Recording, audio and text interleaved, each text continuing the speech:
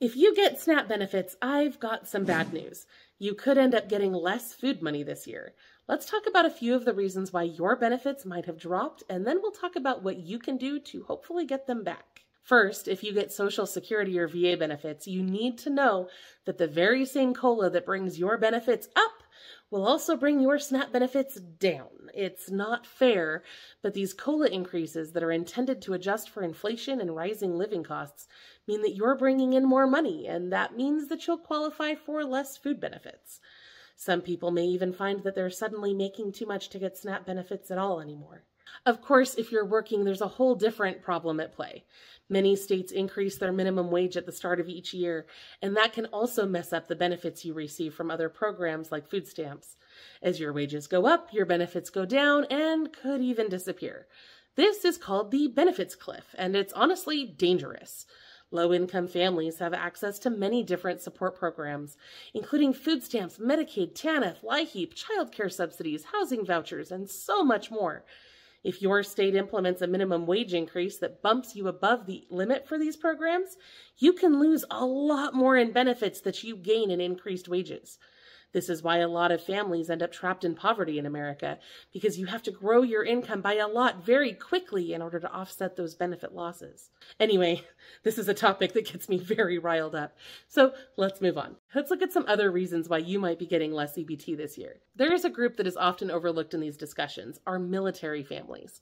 About 14% of enlisted military families are on food stamps, and they also receive a basic allowance for housing, or BAH, which is supposed to help them pay for shelter. But there's a twist. BAH counts as part of your gross income calculation for SNAP, and those rates go up every year. So if you're a military family and your SNAP went down, it could be due to an increase in your BAH rate. There are other reasons this can happen to you too. If you've been overpaid for food benefits in the past, you could experience a reduction as they try to take that money back. Sometimes people receive more benefits than they're eligible for many reasons, including administrative errors.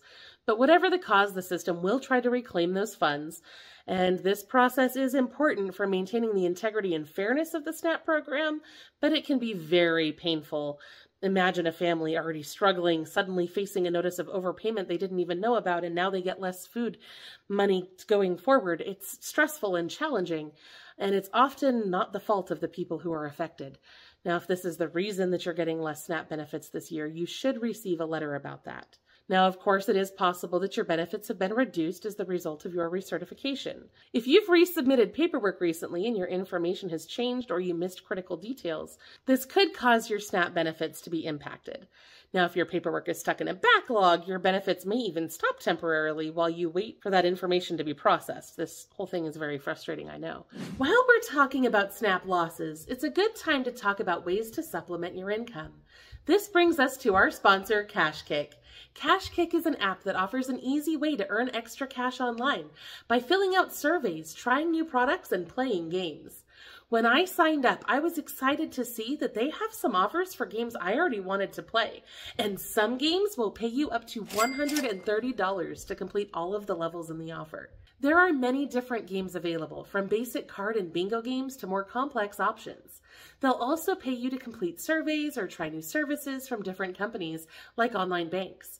Of course, that's just what's available right now, and those offers can change at any time. You can cash out to your PayPal account once you hit just $10. It's free to join, and you can sign up using the link below. Why is this relevant to our discussion? Well, for families navigating the complexities of programs like SNAP, every little bit of extra income can make a big difference. CashKick is not a get-rich-quick scheme, but it is a reliable way that you can earn extra cash from the comfort of your home. This can be really helpful if you're dealing with SNAP cutbacks. But now let's talk about what you can do to fight back if you're getting less food stamps than you used to. First, make sure to look for any notices that you may have missed. If you've received a letter from the SNAP office, it's important to read it carefully so that you can understand what's going on. Next, look for errors. Mistakes happen. When the SNAP office makes a mistake that gives you too much money, they'll always try to take it back, but it's usually up to you to find mistakes that are in their favor. Make sure that your income, family size, and expenses have been recorded accurately. If your rent goes up, they need to know. If your work hours are cut, they need to know. Mistakes in these areas can cause your benefits to be wrongly reduced. And if you're a senior, make sure that you're reporting those out-of-pocket medical expenses for an extra deduction. It can make a huge difference. If you find a mistake, gather some documentation to back up your claims. This could include pay stubs, rent receipts, utility bills, or medical expenses. These documents are essential and should be submitted to your SNAP caseworker. Contacting your local SNAP office can take a long time. We've seen a lot of news lately about backlogs and overwhelmed call centers, so it may not be useful to call in. You may need to go in person, send an email, or just file an appeal directly. If you believe your benefits were incorrectly reduced, you can file an appeal. The notice you receive from the SNAP office should include instructions on how to do that. Follow those instructions carefully and make sure to take action before the deadline. At this point, it may be helpful to consult with an attorney or a legal aid organization. We have a list of free legal aid resources at lowincomerelief.com/legal-aid that may be able to help you. Now, going forward, it's important to keep your information as updated as possible. This will help prevent overpayments that can cause clawbacks. If your income, household size, address, or expenses change, you need to let the office know immediately. If your appeal leads to a hearing, make sure that you attend it and present your case. Bring your documents and make sure that you articulate clearly why you believe your new benefit amount is incorrect. Practice ahead of time so that you can present your side well.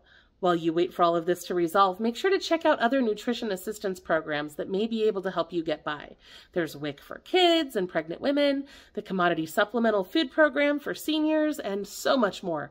We talk about all of these programs here on our channel, so make sure to subscribe and check out our other videos for details.